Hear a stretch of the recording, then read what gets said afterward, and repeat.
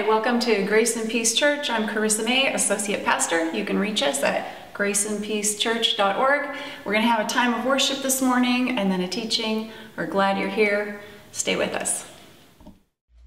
All right, welcome everyone to another week of Grace and Peace Church Worship Online. My name's Matt. I am the worship director here at Grace and Peace Church. We're so thankful you're choosing to spend this time with us today. We're going to jump right into our worship. This week we'll be reading from Psalm 32, and this one is just a very powerful verse of confession and opening ourselves up and just recognizing that we need God's grace, that we need God's mercy in our lives. As you're listening, I encourage you to really take some time. We'll have the words up on the screen. You can even open your Bible to Psalm 32 if you want to and read along, and really allow the words to speak to us. This is not a passive listening. This is an active listening as we trust that the Word of God has something to say in our hearts today. And then from there, we're going to move into a time of singing where once again we can just open ourselves up, open up our hearts, and present ourselves honestly and vulnerably before God through our singing. So we're thankful we're here. I hope this can be a beautiful and fruitful time of worship for you wherever you find yourself, and I'm just excited to get into it. So let's start off with our worship with Psalm 32.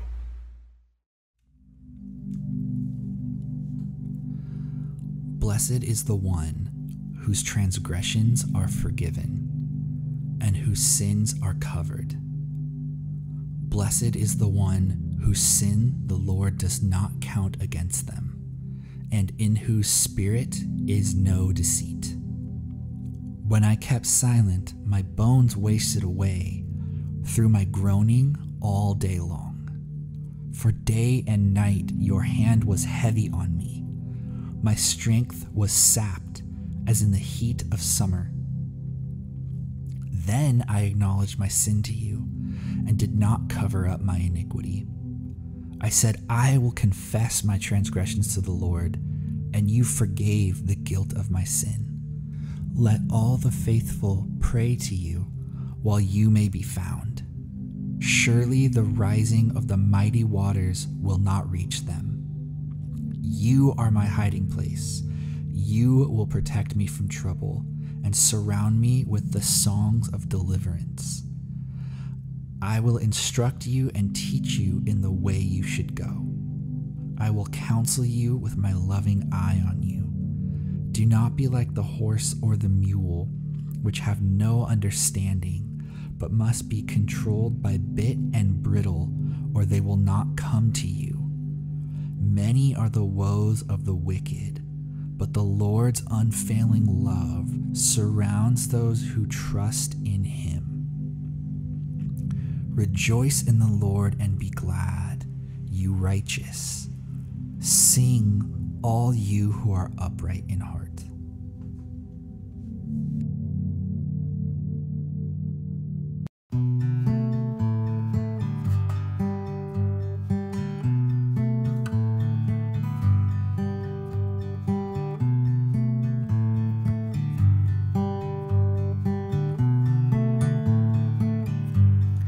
Mercy on me, O God, according to your unfailing love, according to your great compassion.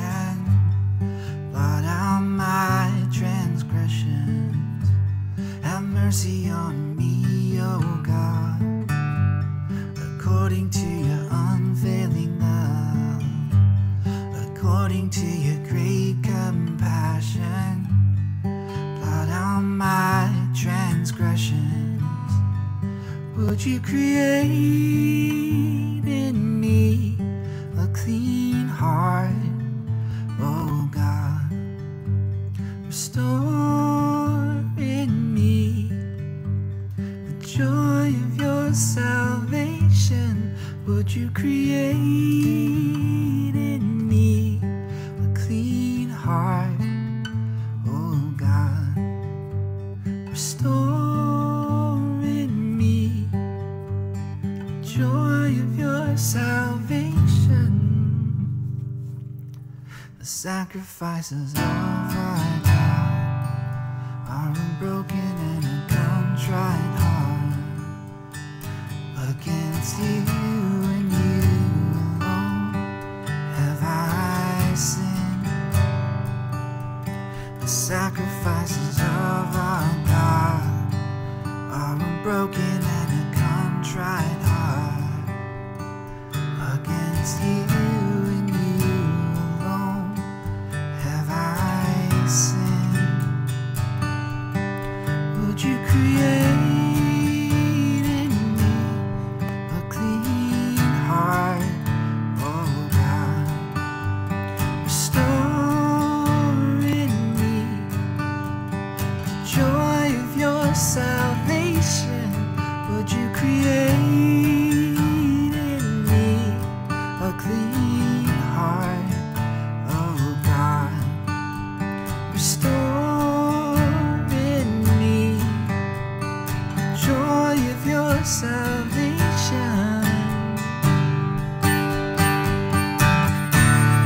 Wash me white as snow, and I will be made whole. Wash me white as snow, and I will be made whole. Wash me white as snow, and I will be made whole. Wash me white as snow. Would you create in me a clean heart, oh God? Restore in me the joy of your salvation. Would you create in me a clean heart, oh God? Restore in me the joy of your salvation.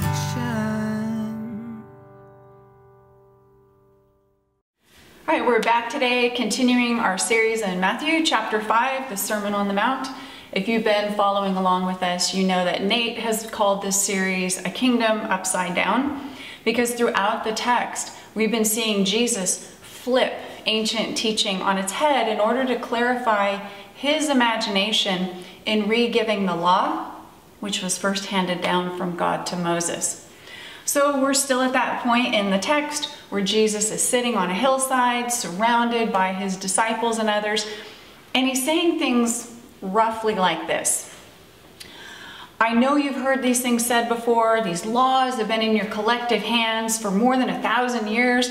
But as I see it, in some cases, you've been repeating to one another the letter of the law and missing the spirit of the law, which was intended.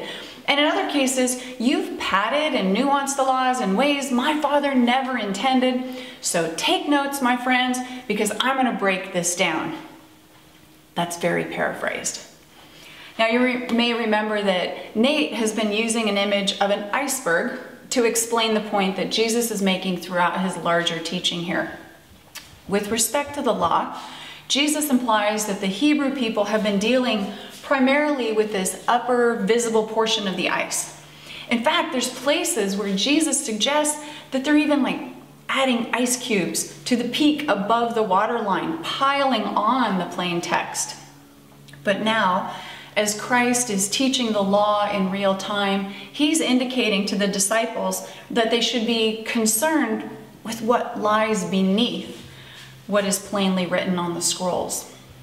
Now, I say disciples because Jesus is speaking to a particular audience at a certain time in history, but we can certainly benefit from letting Jesus teach us too, because I think it's safe to say that we often have similar difficulties discovering the intended meaning in original writings. Here's a modern example about the way people understand or misunderstand the possible layers of meaning concerning the things of God. Last week, someone sent this clip to me.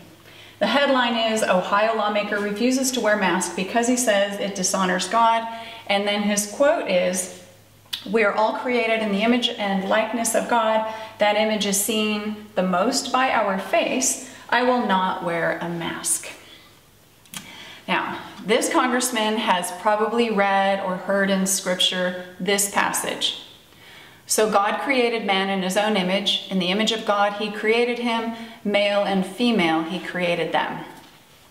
Now, he seems to have assumed and then applied the term image to his belief system in the most literal, basic sense.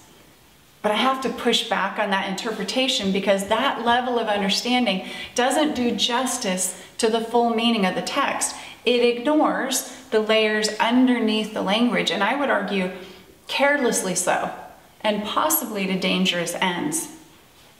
If the image of God is just this stamp or Nate's face or yours, then the people of God need only concern themselves with the outward appearance from the neck up, right?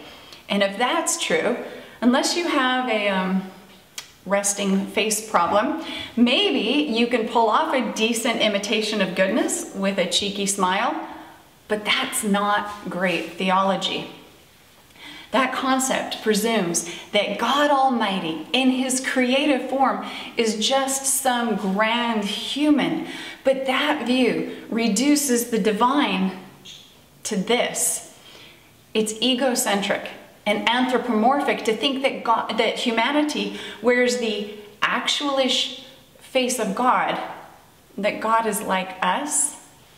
I don't think so. The incarnation and the whole life of Christ demonstrates that we are made in his image, the likeness of God, to visibly represent his holy character, not his physical self. And that's why we need to know him deeply. Some years ago, the band Gungor produced a song called White Man, which challenges the notion of God that some people, maybe the congressman, ascribe to. And the opening lines are these: God is not a man, God is not a white man, God is not a man sitting on a cloud. God cannot be bought, God will not be boxed in, God will not be owned by religion. But God is love. God is love and he loves everyone. God is love, God is love, and he loves everyone. Now, if those lyrics are offensive to you in any way, if they shake you up, that's okay. Let's talk about it over tea sometime. Discomfort can be a call to question, and questions can lead to research and study and conversation and answers and growth and transformation. That's an excellent process. And when that process is initiated, Christ followers especially can begin to deal with subtext and deep intended meaning in God's word. It's then that we can concern ourselves with issues of the heart and mind and spirit in us and in our faith communities. It's then and there that we can move past the simple and overt and submit ourselves to mining the foundational stuff of godly faith in terms of our beliefs and practices and disciplines. If I could take time with a congressman, I would tell him that, yeah, humanity is made in the image of God, meaning that we are all enabled by grace to correspond with him, and uniquely so, with respect to any other living things in all of creation. I'd also say that humanity bears the image of God as his ambassadors, each of us uniquely built with the capacity to reflect his divine goodness to the world so that all of humanity might come to know him, not by our faces, but by our love, the active love to which Christ commands us, and the same love Gungor refers to as the very nature or character of the Almighty. A new command I give you, says Jesus. Love one another as I have loved you, so you must love one another. By this, everyone will know you are my disciples if you love one another.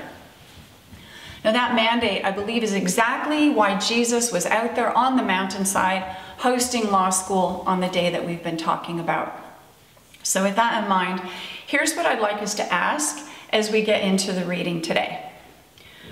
What is the spirit of the law to which God's people are bound? And what is the full magnitude of the law, and what are its limitations? Now, let's take a look at Matthew chapter 5, verses 21 through 26. You have heard that it was said to those of ancient times, you shall not murder, and whoever murders shall be liable to judgment. But I say to you that if you are angry with a brother or sister, you will be liable to judgment. And if you insult a brother or sister, you will be liable to the council. And if you say, you fool, you will be liable to the hell of fire. So when you are offering your gift at the altar, if you remember that your brother or sister has something against you, leave your gift there before the altar and go. First be reconciled to your brother or sister, and then come and offer your gift. Come to terms quickly with your accuser while you are on the way to court with him, or your accuser may hand you over to the judge, and the judge to the guard, and you will be thrown into prison. Truly I tell you, you will never get out until you have paid the last penny. In these verses, Jesus is dealing with the sixth commandment, which was simply stated as you shall not murder, back in Exodus chapter 20. There's a sense here, though, that with respect to the law, Israel has underestimated the related matters of ungodly anger and murderous intent. So Jesus explains the fullness of the law. Also, you may have noticed the added phrase, whoever murders shall be liable to judgment. With that comment, a discussion about judgment is placed on the table, and Jesus begins to parse out the different areas of judgment and consequence to which Israel is accountable. Now, to be clear, you can just draw a line under do not murder. That's a solid command. Don't murder. But this is about paying attention to what comes next. If we look at the text through the lens of intent, we can see that Jesus is describing conditions of unrighteous anger, the kind for which there is no reason and which is being directed at a brother or sister, which we can read broadly as any human. He's talking about anger in terms that one commentator calls heart murder.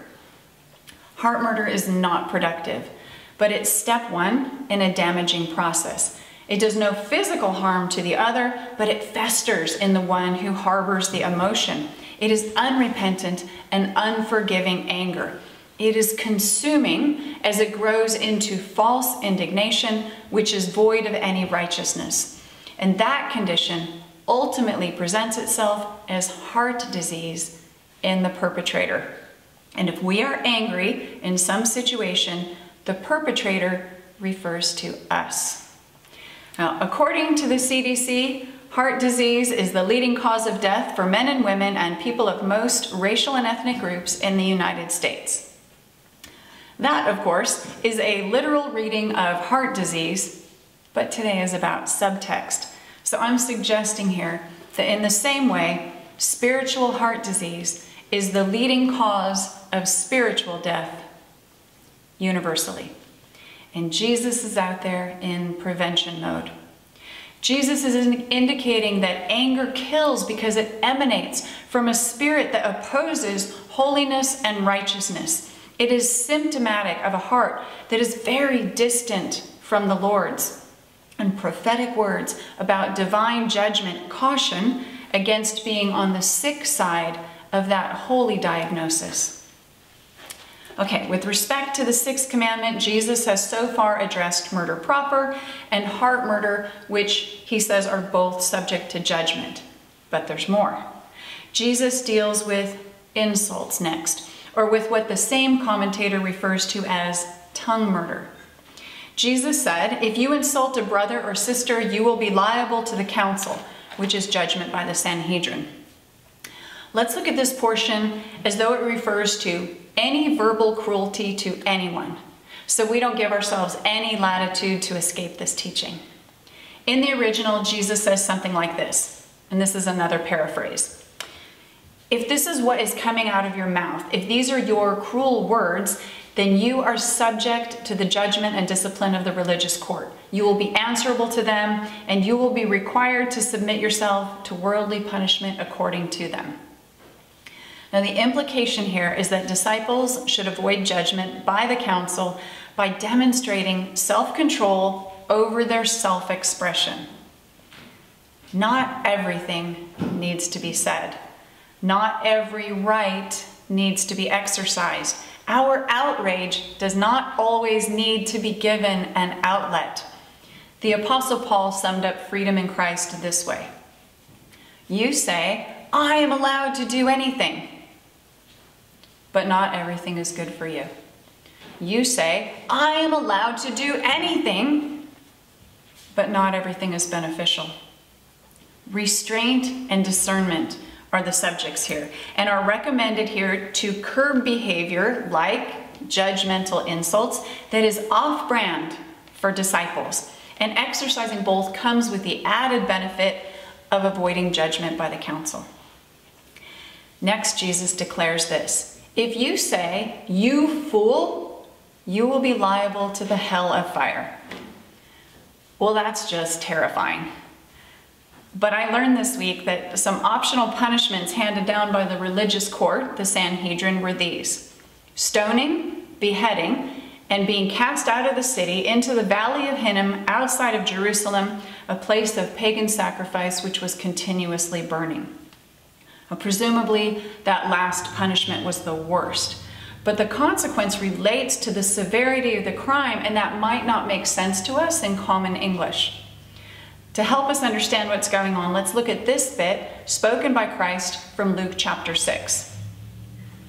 Do not judge, and you will not be judged. Do not condemn, and you will not be condemned. Forgive, and you will be forgiven. Give, and it will be given to you. A good measure, pressed down, shaken together, running over, will be poured onto your lap.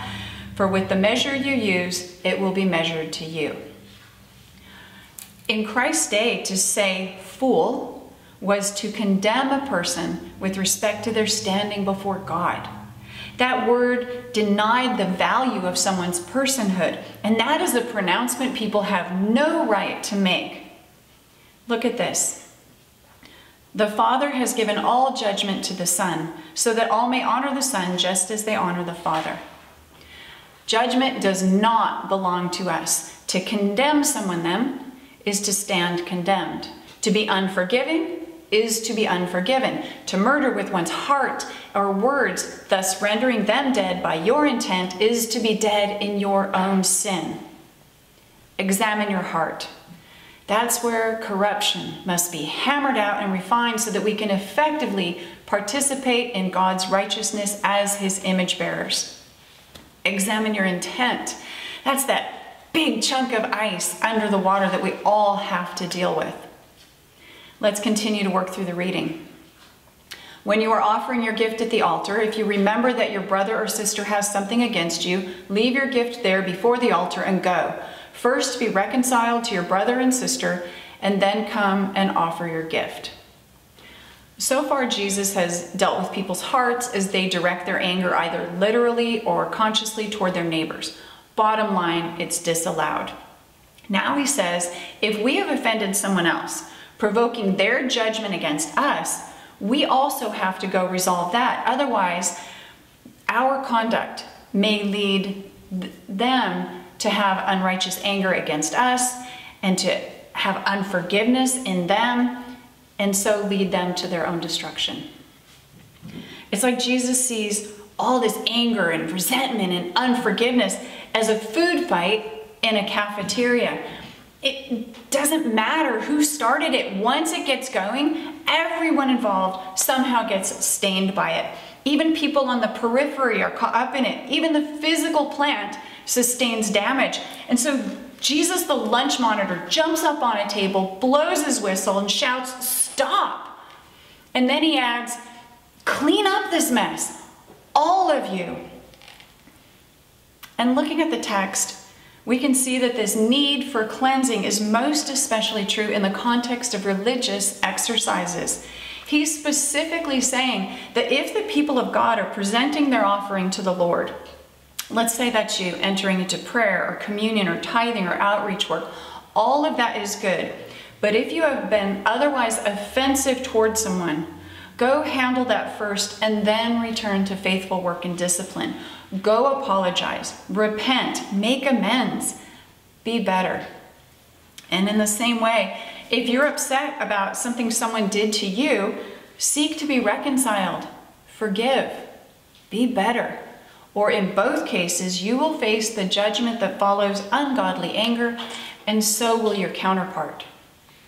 One final example of this teaching is where Jesus says, "Come to terms quickly with your accuser while you are on your way to court with him."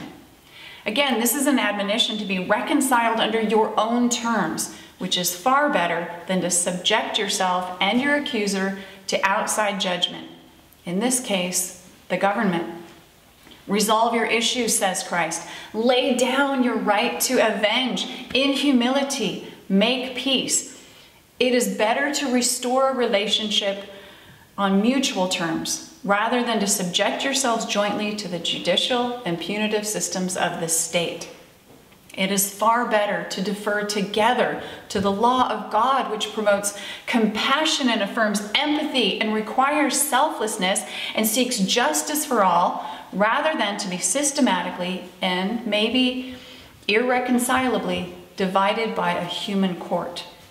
By now, I hope all this reminds us of what preceded this portion of the text as it was compiled in Matthew. Remember the words we first heard a couple weeks ago from Jesus on the mountain. "Blessed are the meek, for they will inherit the earth. Blessed are those who hunger and thirst for righteousness, for they will be filled. Blessed are the merciful, for they will receive mercy.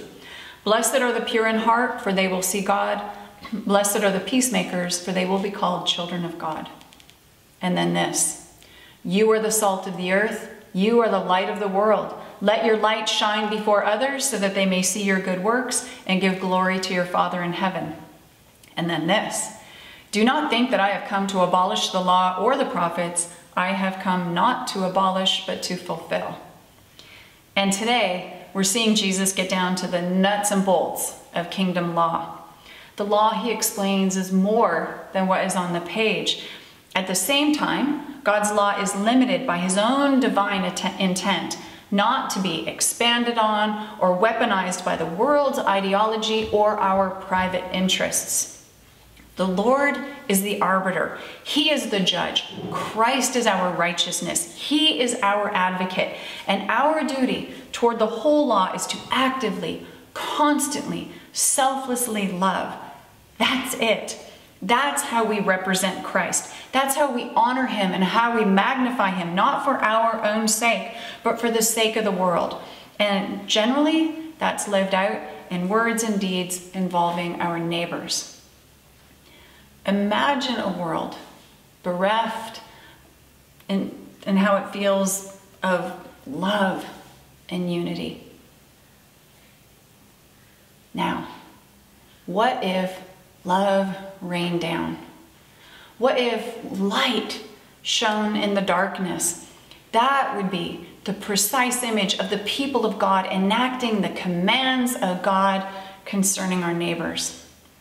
That's where hope resides and where transformation begins with law-abiding Christ followers, actively and personally and collectively investing in a kingdom-wide mission that is rooted in justice and mercy and which is propagated by indiscriminate acts of human kindness. And we get there by choosing love and kindness daily. Jesus said, "You shall love the Lord your God with all your heart and with all your soul and with all your mind. This is the greatest and first commandment, and the second is like it. You shall love your neighbor as yourself. On these two commandments hang all the law and the prophets." These two laws of love are carried out by law-abiding kingdom citizens through intent and action. In the same way, the sixth commandment, which prohibits murder, has components of both intent and action. And in both cases, our heart, our mind and motivation is known to the one alone who has the right to judge and to whom we will ultimately answer for our thoughts and our words and our deeds. Which leads me to recommend 2 action steps as a final response to the reading today. First, we should confess our sins. And second, thinking back to the problem of heart disease, we could decide to get better. Let's read this confession together. Take a moment, breathe, settle ourselves to do the real work of confession, not just to recite it, but to let it affect us. Most merciful God, we confess that we have sinned against you in thought, word, and deed, by what we have done and by what we have left undone. We have not loved you with our whole heart. We have not loved our neighbors as ourselves. We are truly sorry, and we humbly repent. For the sake of your Son, Jesus Christ, have mercy on us and forgive us, that we may delight in your will and walk in your ways, to the glory of your name. Amen. Now, let's go live out this week better than the last, in humble, merciful, lawful, delightful ways. Grace and peace. Rejoice in knowing that we never walk alone. Know the grace and peace of Christ walking beside us, guiding and protecting us. Share this comfort with one another and feel his presence each moment of each day. Amen. You heard the